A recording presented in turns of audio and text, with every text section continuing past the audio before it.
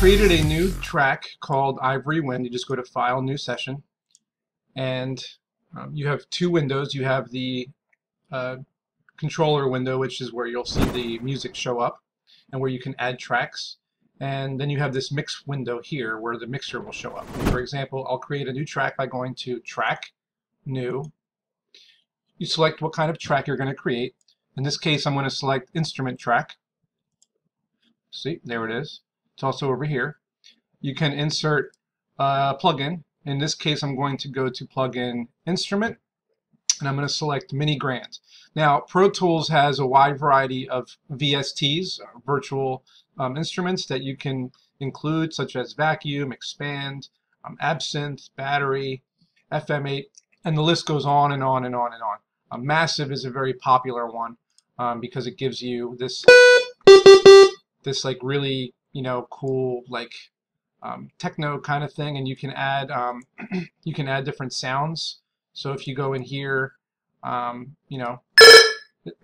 it's like the video game sound. But in my case here, I'm going to put in a piano.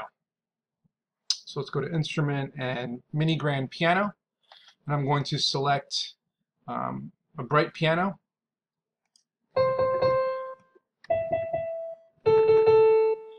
And I'm using a keyboard. I'm using the Axiom 25 keyboard, which I'll show to you in a little bit. You can see.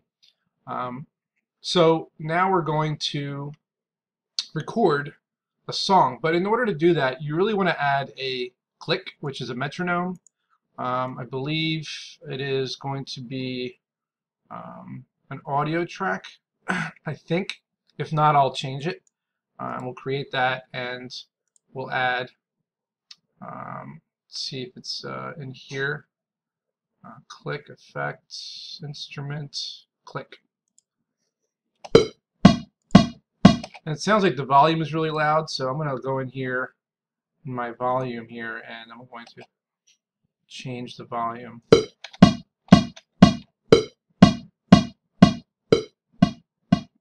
we go.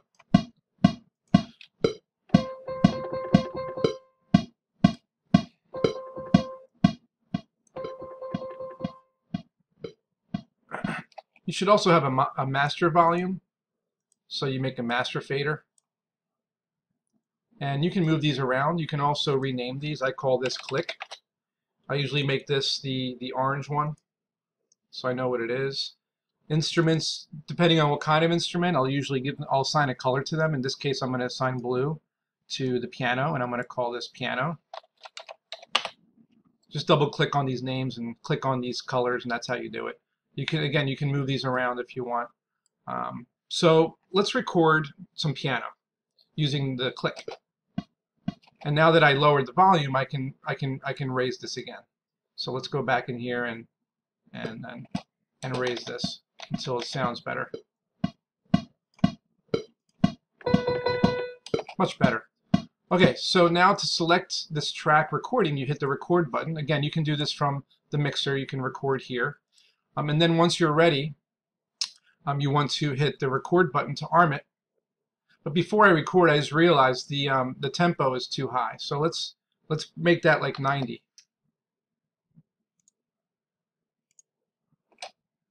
Okay, record. Hit the record on the track. Hit record. There we go.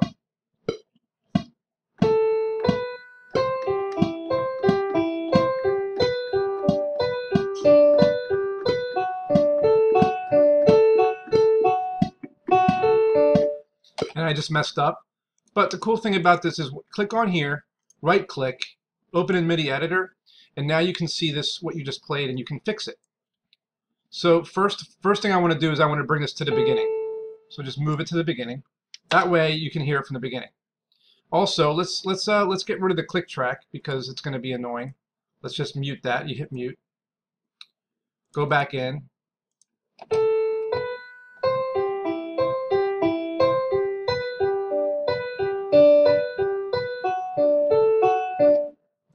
So I messed up somewhere.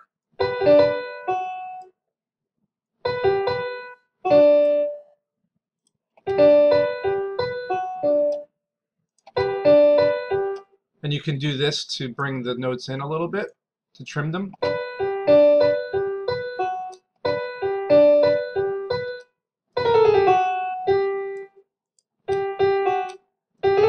Gotta figure out what this is supposed to be here.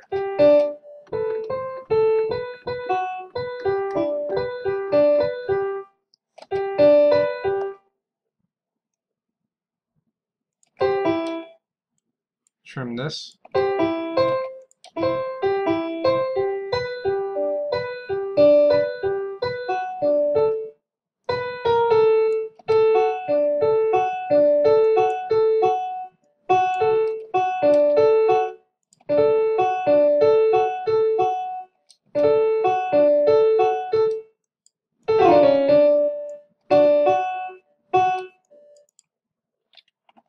And now obviously that note I didn't play very hard, so I can raise this volume right over there.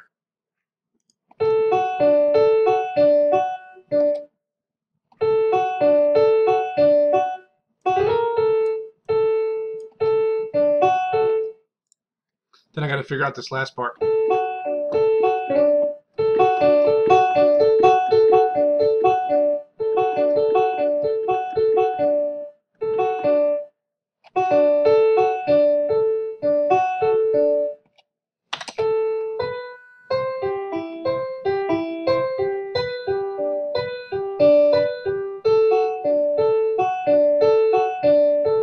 I got it, so I know where I messed up.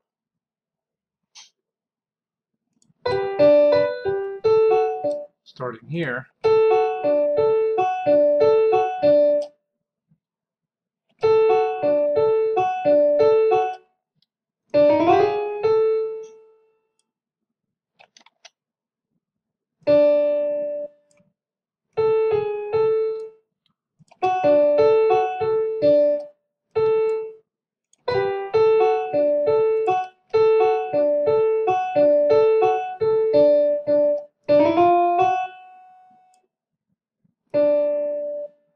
I guess I'm just repeating it kind of, but I'm removing some of these notes.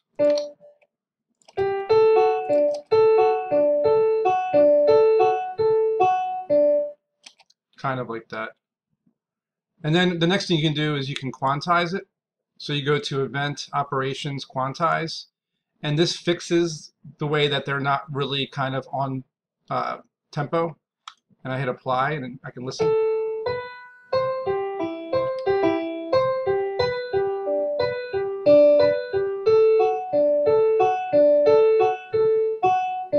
So you can see it kind of fixed them. There's a couple of missing ones in there, or they're not right.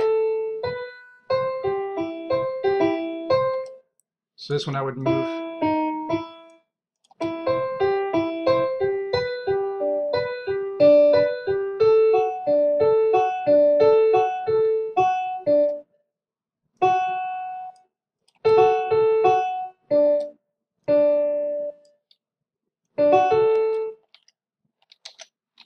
I just copied that and pasted it.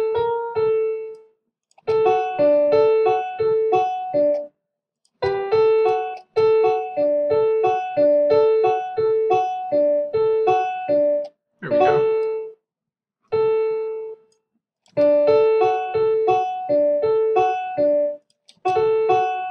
Still a little delay here. Maybe bring it in.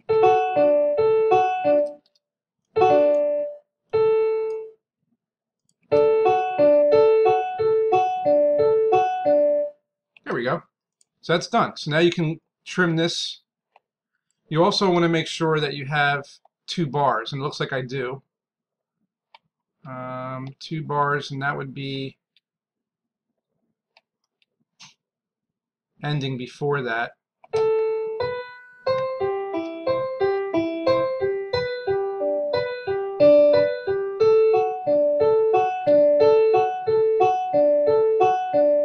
So it's too long because it has to end here in order for it to be 2 bars.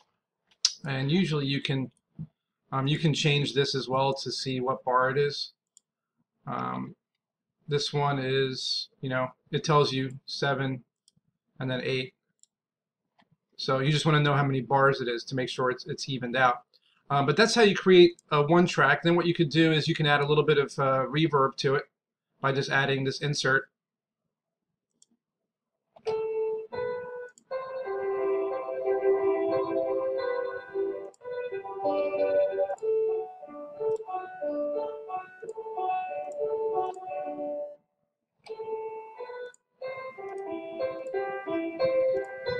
Just a little bit. From here you can add another track, or you can duplicate this track if you want. Usually I duplicate it.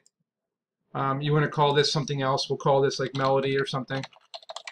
Make sure you call it whatever the instrument is, because you can add other instruments. Like for example, I can now add an instrument track, and I can add, let's see, I'm going to go into instruments, I'll do an absinthe. Absinthe has some pretty cool sounds. So we can do like, let's see, let's do a synth, or yeah, synth is fine. We'll do low and see what they have.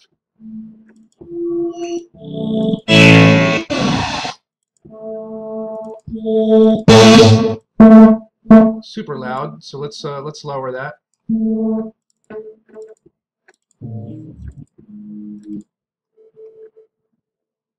Okay, keep going. I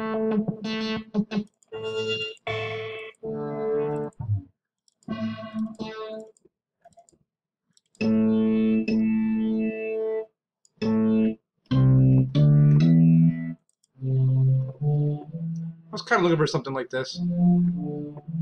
You can lower the octave on the keyboard. So let's see. And then for this one, what we want to do is we want to get rid of that melody and play something along. So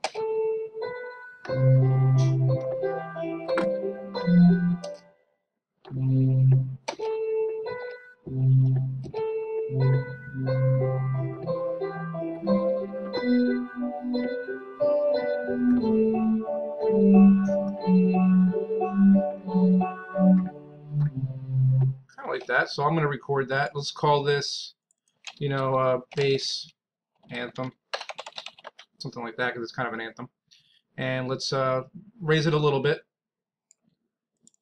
Okay, we'll give this, since it's a different kind of sounds, we're going to have a lot of these types of, like, you know, underlying different soundscapes or anthems. I usually give it a different color, so I'll give that like a purple color. All right, and let's record this one.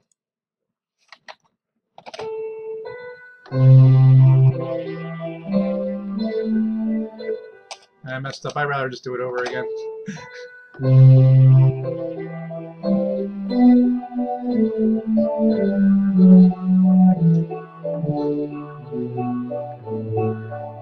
And I messed up, but I can change it. So let's go in here and get rid of the record here, and let's go into Open MIDI Editor, and let's figure out what we want.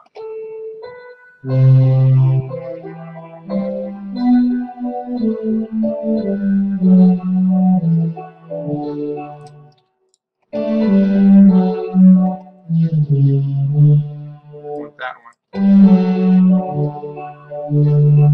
Just get rid of this note here and just, you know, make this longer. Get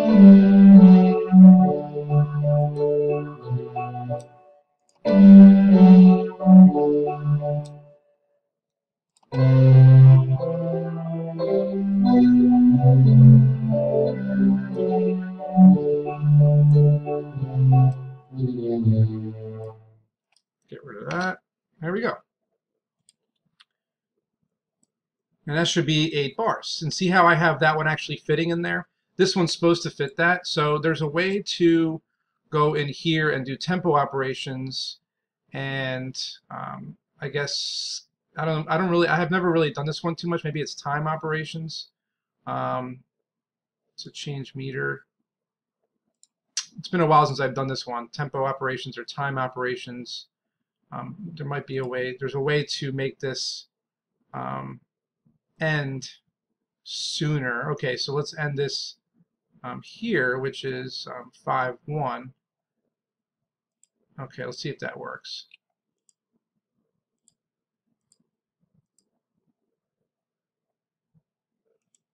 It's not really doing what I want. I want to end at 5-1, so let's see if that lets me. For some reason it doesn't. It's not. Oh, not available in manual tempo mode. Okay, well, there's a way to do this. I know for a fact because I've done it before. It's been a while. It'll preserve the tempo basically. That way it'll still be the same, but it'll be 8 bars. And I can just cut this down here, like to see what happens if I cut it down. Cut it down.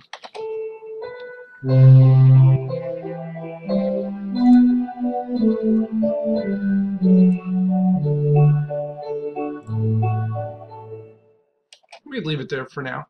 Okay, and then don't forget to save. From here, we can add another piano on top. If you don't want a piano, you can add something else, or very simply, you can bring the octave level up here. So instead of, you can bring the octave up. Of course, we got to come up with a sound.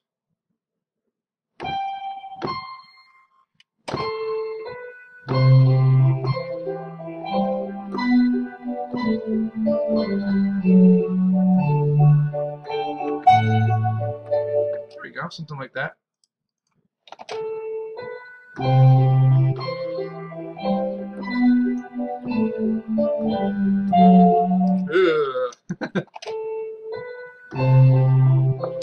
Keep messing up.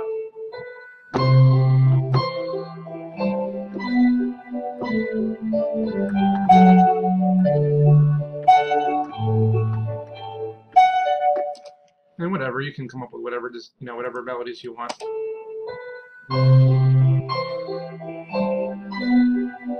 And that one note's really bugging me because I actually want it to be different.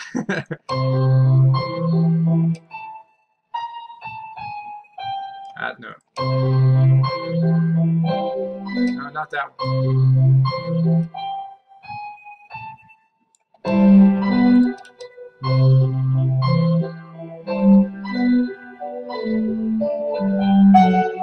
This note wasn't very high, so I can bring it up a little bit.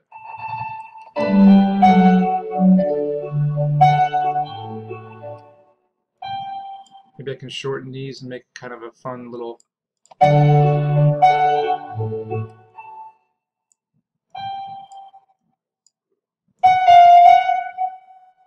That one was super high, so I can lower that one and then bring this over. Maybe kind of give it a little tremolo at the end here. This one's loud too. All these loud ones you can just bring down manually like that.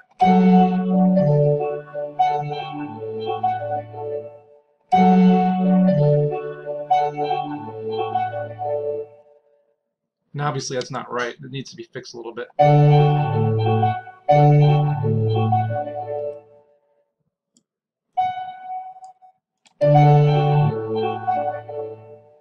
It's obviously not right, but whatever, we'll leave it alone for now. You can fix all this by quantizing or moving notes around or doing it right. I'll add another track. I'll add, let's add a voice track. And since this is another kind of like an anthem, we'll make it, again, the same kind of, we'll call this voice. And we'll give it another kind of like a purple to go with the anthem. And we'll choose, let's use, I think it's Expand that I like. Expand has a lot of cool voices in it. And I'll go into vocals and I'll look for a soft hybrid choir.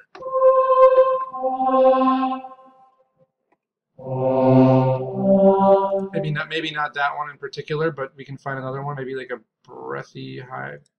Yeah, there you go. Something like that. We could literally give it the same melody as this one has. Or a different one.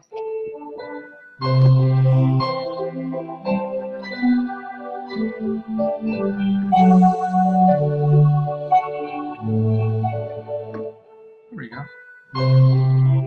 So usually what I do, it's pretty easy to do actually, is just kind of paste in the same anthem, but instead of having the same notes, get rid of them. So get rid of this one.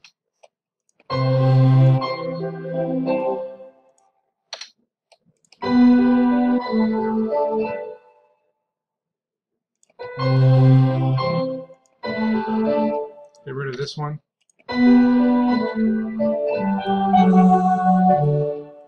get rid of this one. Kind of like that. See if that works.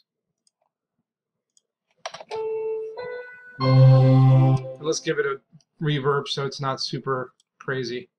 We'll give it like a church medium.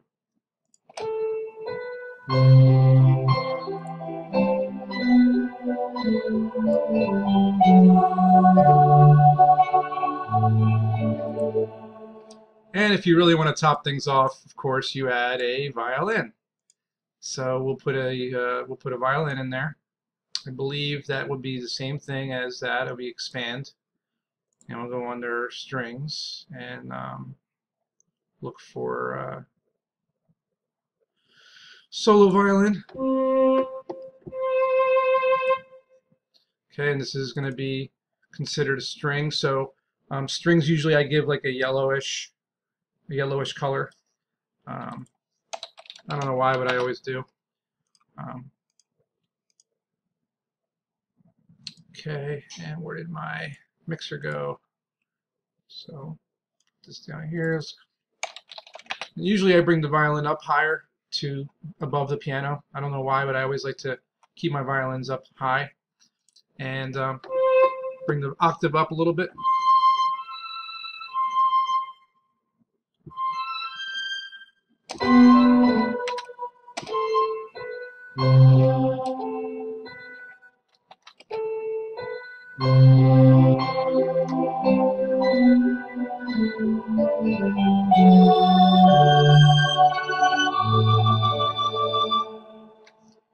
Obviously, you want to bring that volume down a little bit. Maybe give it, again, a reverb. Reverb softens things up. It makes it sound better, in my opinion. See, it's a little softer. So, in my opinion, it just sounds a little better.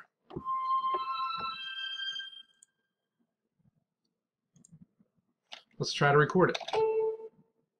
Oops.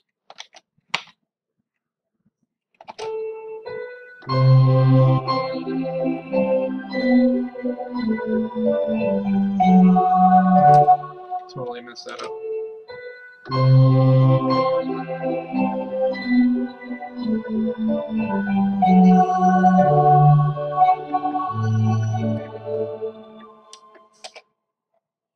So we'll just end it there. And then, oops, wrong thing. On the mix window. And let's bring up the volume a little bit.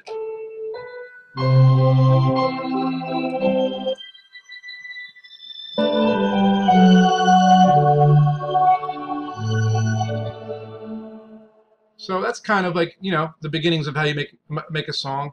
Obviously, you can add a cello, and you can add beats to this. You can add, if you want to add an audio track or a crash. So, for example, if I want to add a crash to the beginning, maybe I can add. I believe it would be under, again, expand. Expand has a lot of great sounds. So I want to go under percussive, or I want to go under percussion. And I want to look for, you know, a crash of some sort. Gotta try to find, or like wind chimes. That might be kind of cool. Not really for this, but you get the idea. There are hits. That's the one I was looking for. Hits. Not really hits. There's a crash. There's basically what would just be a cymbal. And for some reason I cannot. Crashes menu.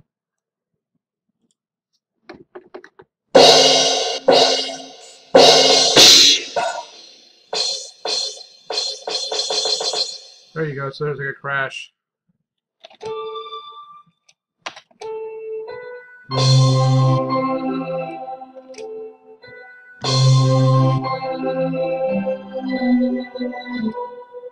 And then if you want to add like you can add a cello underneath. You can add all sorts of sounds. I mean, as you see, these virtual instruments are amazing. And then if I add a reverb here, it won't be as bad. So let's see.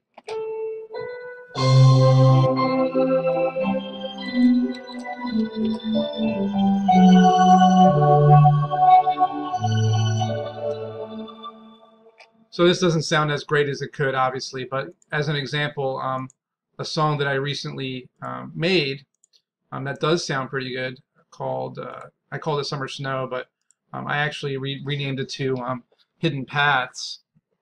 And this one has a lot, of tracks. As you see here, I did a lot of ups and downs, tons of sounds. If you see the mixer, I mean, this is like what a song looks like.